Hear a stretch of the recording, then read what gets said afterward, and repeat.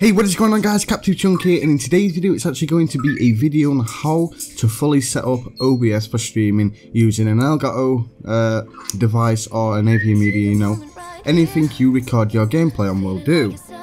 So first of all, we're going to head into OBS 64-bit, you might have 32-bit, that's just how your computer is. So first of all, you want to actually make sure that you have the latest version Elgato software and the latest version OBS. So currently I'm on 17.0.2 OBS.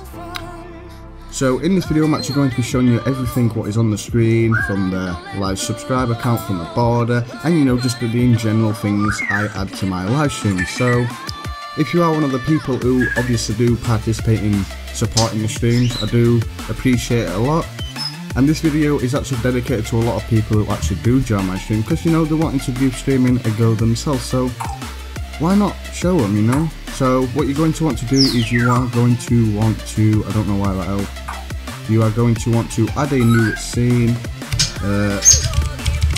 tutorial, even though I spelt it wrong because my keyboard's so dicky, some keys I have to, you know, tap on the buttons really hard. But yes, on sources, now sources, you want to make sure you name your sources correctly, because if you're like me where you like pulling things on, because I do frequent giveaways, and you know what, I add a couple of images here and there to the stream and pull them out at times.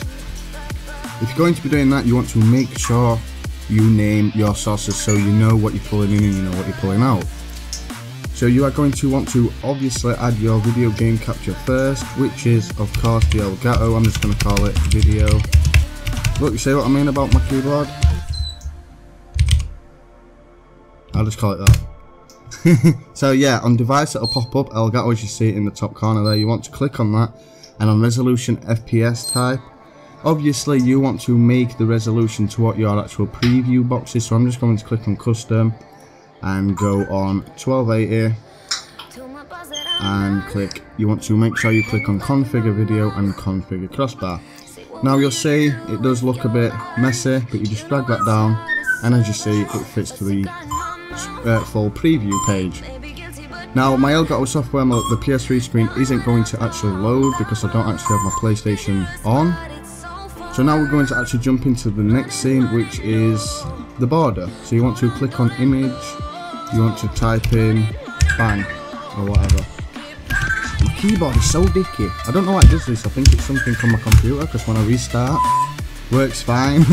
But you know, I don't want to be bashing the buttons down the mic because you know that kind of can be annoying. So there's my border. I'm going to add that in, and as you see there, it's fit to the right thing. If yours comes up here, you know, just simply drag it down there and you know, center it, make sure it's all correct. So now the thing we are going to actually enter is our live subscriber count. So you want to click on browser source, just type sub, that'll just do fine, and you'll see this looks kind of really weird. You want to remove the URL and you want to head over to live subscriber count. Personally, I'd use this website because it is one of the most powerful live subscriber counts there is out there. And once you get to this screen, you just want to click on that and type in obviously your channel, which is going to be difficult because my keyboard's acting up.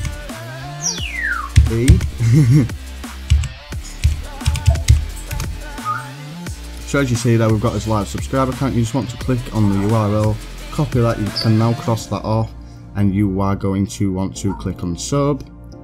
Oh, it's still loaded up, sorry. And you want to paste that URL in there and click OK, and you'll see it looks really messy right now, but you know, don't worry about that. So now you want to right click on sub, click on filters, and you are going to want to add a crop and pad. Just click OK. You don't really have to focus on the names of this because it's probably the last time you will actually go into here. So this will be different for everybody because obviously we all have different subscriber counts, so you know, you can mess with it. I'm going to go with 200.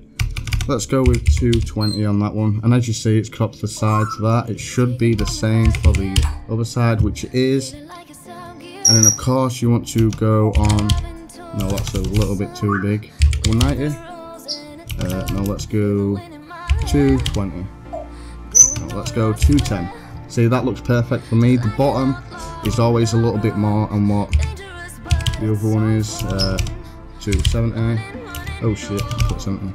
280. So yeah, that looks kind of spot on for me. So now you're going to want to right click again and click add, and you want to click on color key, and once you've added that in, you want to click on the key color type and click on custom and click on select color. Pick stream color and you want to click on the background of the thingy, and as you see there, it's made it kind of transparent. Now you can move this to anywhere you want. I personally have it there because I've kind of put something on my border for that. So obviously I just make it a smaller size and, you know, put it there. And it looks kind of snazzy there. So again, I'm going to actually show you how to add like a personal PSN name or Xbox name, whatever you want to add, like some text to the actual screen itself. So I'm just going to put PSN.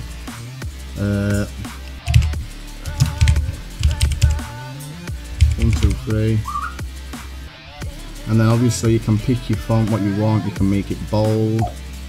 I just use the default font because it's nice enough, you know. Kevin 1, 2, 3, and you can make it vertical if you want. Personally, I don't like that. Select color, and you know, you can mess around with the colors. Obviously, you're going to want something what doesn't fit with the actual back. Why is my text gone like that? Okay, that's really weird. There we go. So, and then obviously if you want to add like a nice outline to it, you can also do that with this. You can also add a background color onto the text if you like. Why is it doing that? I don't know why it's so messy up. Outline, as you see there, outline. And in outline you want to obviously click your color, so you obviously want to go opposite the color of your text, which is probably red. And as you see, there's a text. You can turn up the opacity or anything. I just choose to leave it like that. You can make it a little bit bigger, and you know, it fits really nice there. So you know, it stands out really well. The text stands out, easy for viewers to see. Personally, this is something I don't actually use on the screen quite a lot. But you know, it's always there, so you don't have to actually go into Photoshop and actually make. If you're like me, where I'm always changing PSN names and stuff, you know, it's just so much easier for you yourself. If you want to add an image to your thing, you just do the same thing. Like I cover my CID up with CID. I'll find that image, which is John Cena. There you go. And obviously my CID is down at the bottom right corner, so I'll just thingy. And as you see, this is already a pre-made photoshopped picture I actually have for this personal thing. You know, it's just as easy as that. You can move it around, you can do anything you would like. And for your mic options, obviously this is the Elgato that's actually full at the minute. I recommend, if you're using music from your desktop, is having your Elgato software around about here, your desktop volume around about the same, and obviously you want your microphone to be, you know, the higher volume out of the lot, because you know, you want people to hear you better than they can hear the game volume, as well as the music and whatnot. So again, you can add all different kinds of things. If you're like me, where I do the giveaways, you can head over to Nightbot.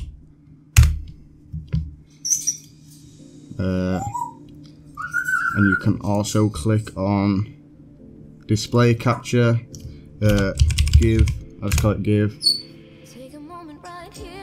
No, we don't want monitor. Let's cancel that. Don't know why it's put that. Remove that. Add. Oh, sorry, it's window capture. My bad. Why is that loaded up? I didn't even want that loaded up. You can click on that, and as you see, you can click thingy. This is how I actually use my RTM tools and whatnot on the screen. But you know, I don't really want that, because obviously, you know, I don't want that.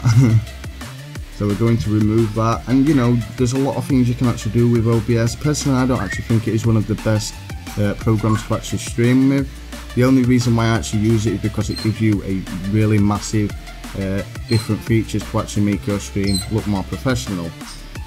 So again, if you want to add things in onto the screen, you just click the little eyeball and it'll pull it straight out the screen. And you know, just have a mess about with it, you'll get the hang of it. You can also add scenes where you know, where you can kind of make it animated at the bottom. Personally, I don't use that because obviously I've got a border. But you know, just like I said, mess around with it, get the hang of it, and you will sure feel the need for it. You know, you can do giveaways on Nightbot and stuff like that. As you see there, I've got giveaway ticket and RTM tool. If I just click that, as you see, it's popped up on the screen there. You can just make that smaller when you're doing the giveaways, and you know, just do what I do, log in with YouTube, and obviously allow that, and then just head over to the giveaways, and you know, just type in, I normally do the keyword, type in any keyword you like, chunk, and you know, you obviously, I am not live streaming at the minute, but you'd see all your chat here, and you tell all your users to type chunk in to enter the giveaway, and you know, sharing it on the live stream as well as doing it obviously makes them feel more comfortable, because you know, there's a lot of people out there who do fake giveaways and whatnot. So you know, I would definitely recommend doing this. And yeah, practically that is it. In today's video, I you know, basically just showed you how to fully set up OBS for streaming. Now the reason why I didn't actually show the stream settings is because I've actually already done a video for that, so if you do want to check that out, I'll leave it linked in the description. But moral of the story, you don't actually need to change your stream settings. The default settings are just as good. And you know guys, if you do like this video, please give it a big thumbs up and do subscribe if you haven't already. And yeah guys, that has been the video for today. If you do like this video, of course, like the video. I've just said that twice. But yeah guys, that is me. I'm out, and I'll see you all in the next one. And just before I do actually jump off, I'd just like to apologise for the disruption in the background. That is my parrot Gizmo. So yeah guys, that is me. I'm out, and I'll see you all in the next one. Peace.